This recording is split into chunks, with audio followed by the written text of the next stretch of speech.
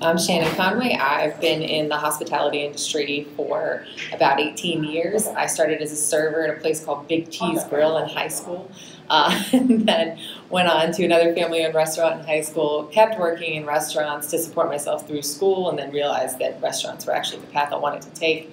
Worked my way up from server to bartender to manager, and eventually to director of operations within the same group.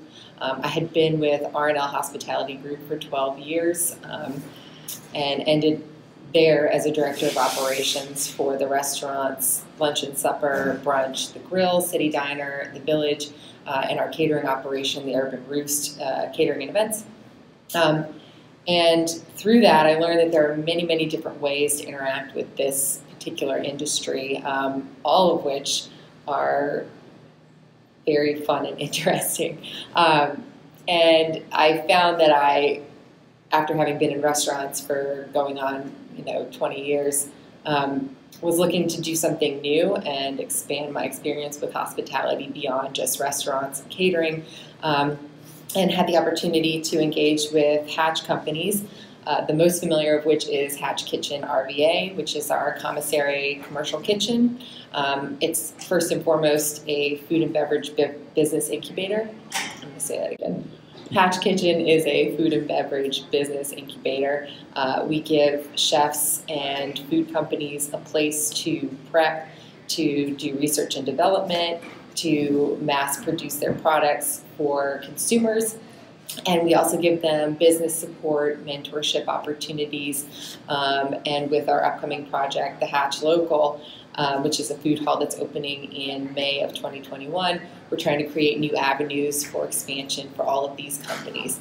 So whether or not they go on to be their own independent food company, whether they go on to open a food truck, open a brick and mortar, take a stop at Hatch Local and be a vendor with us for a year, we're trying to create as many outcomes for our people at Hatch as we possibly can.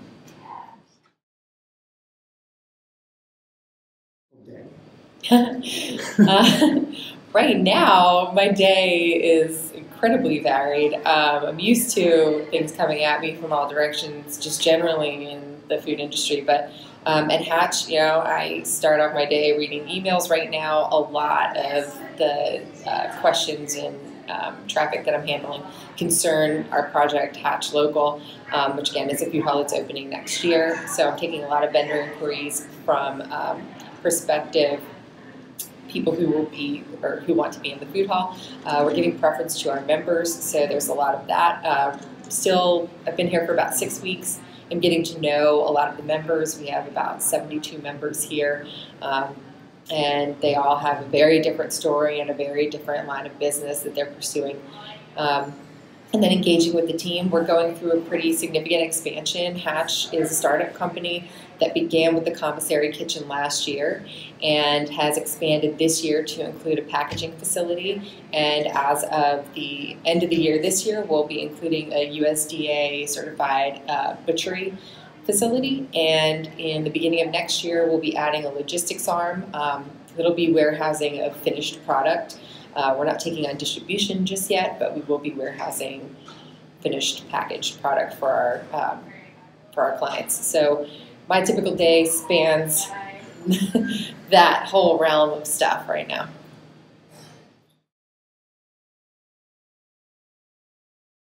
I did not. I learned everything on the job.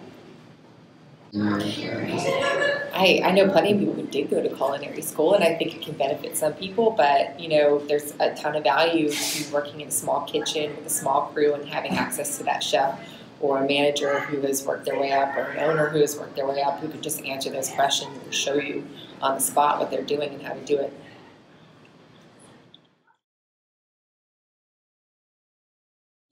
In a perfect world, those back of house and front of house interact seamlessly, and actually that was a standard that we held ourselves to at R&L Hospitality. We didn't want to really see that typical front of house, back of house static. So it was just communication, honestly. We put great leaders in place. Most of our team leaders were people who had worked their way up through the industry. A lot of them worked their way up through our companies. So they were people who were really well-versed in those particular concepts, the people who ran those concepts, the guests of those concepts. So whether front of house or back of house, the people that we put in charge of running the front and back were people who had already invested in those projects and understood them really well.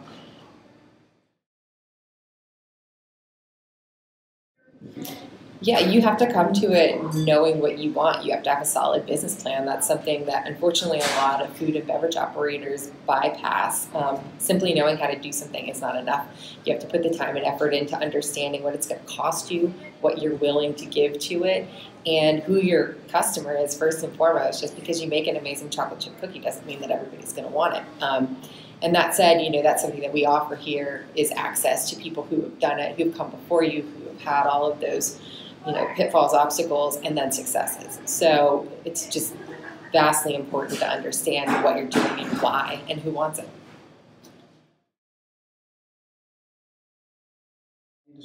Big T's Grill. It was in Chester. It is I think it's like a Rite Aid now. It was Big T, who opened like a hot dog and sandwich shop, and I cut my teeth there. I was the cashier, and I also made salads and easy food, which was basically whatever needed to be made that there weren't hands to do. And actually that job was funny because I worked with a bunch of seasoned waitresses there and learned quite a bit, for better or worse, from them about how to do my job.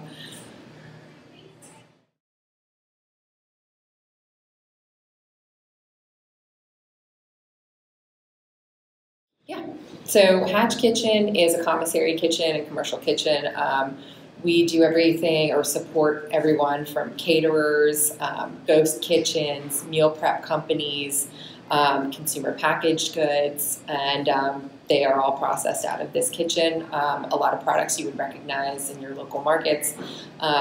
We can take those operations further to Hatch Packaging, which as of right now is an acidified foods co-packing facility. So we're doing sauces predominantly, Bloody Mary mix, different bottled acidified foods. We will be expanding to do baking packaging next year.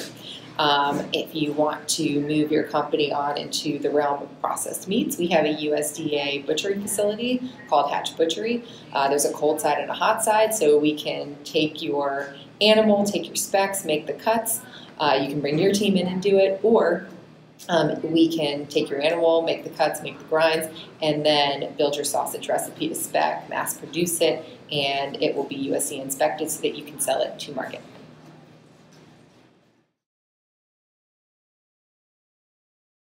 A lot of people who work in this industry feel like it's just restaurant, and then the end goal is obviously, to see success as your own operator and open your own restaurant or business.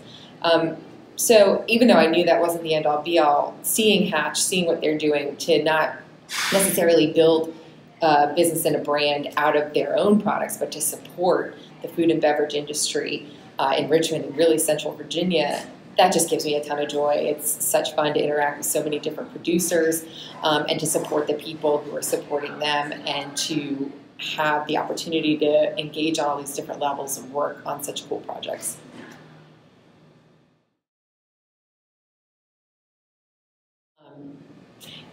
I guess the employees I had the most interaction with at R&L and here to an extent were managers, and the best manager I've ever had was somebody who genuinely cared about the employees. And the difference between somebody who is invested in the staff and in the business and somebody who understands the business is vast. You can teach everything. I can teach you how to manage your costs. I can teach you how to manage your business and social media. I can teach you how to do menu production, all of that stuff, but I can't teach you how to care and communicate that to other people. And those managers are always the ones who excel because, first and foremost, the staff understands that they're there for them, and that translates to the guest experience and everything else. So yeah, I've been really lucky to actually have several of those managers working underneath me.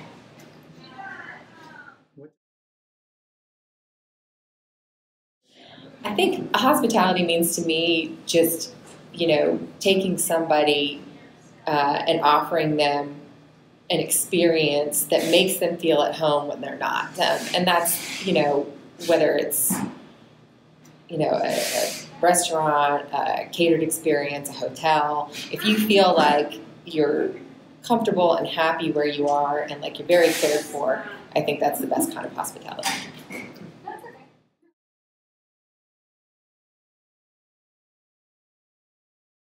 Advice, I guess, just learn everything you can from the people around you. One thing that I didn't do so much in the beginning, but then quickly started to do as I gained more experience, was just start talking to the people who I worked for. And when I started out, chefs were really intimidating, so I didn't always feel comfortable doing that. But the more questions I asked, the more they saw that I was invested in the process and that I cared about what was happening. And people are always willing to teach you when you show that you really care about how things are done and getting the quality to translate because you understand it.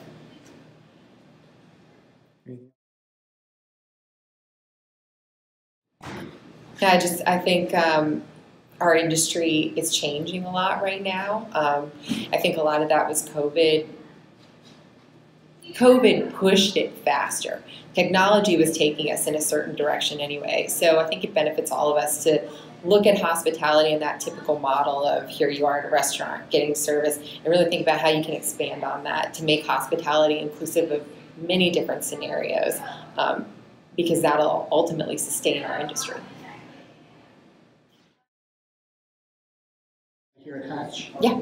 So Zorch Pizza started here at Hatch as a food truck and has ultimately exploded into a wildly popular food truck concept. And Zorch is opening a brick and mortar in Carytown relatively soon. Nightingale was one of the first ever members of Hatch Kitchen. They started out in a corner of the main kitchen and have since, as of October 1st, expanded into their own facility in an entirely new built-out warehouse, taking up a third of a 20,000 square foot warehouse to do their operation, which has now grown exponentially. They're carried at 7-Eleven. They're carried in all the local markets. So they grew from just a relatively small ice cream sandwich shop into a real deal big business. They're two of our greatest success stories.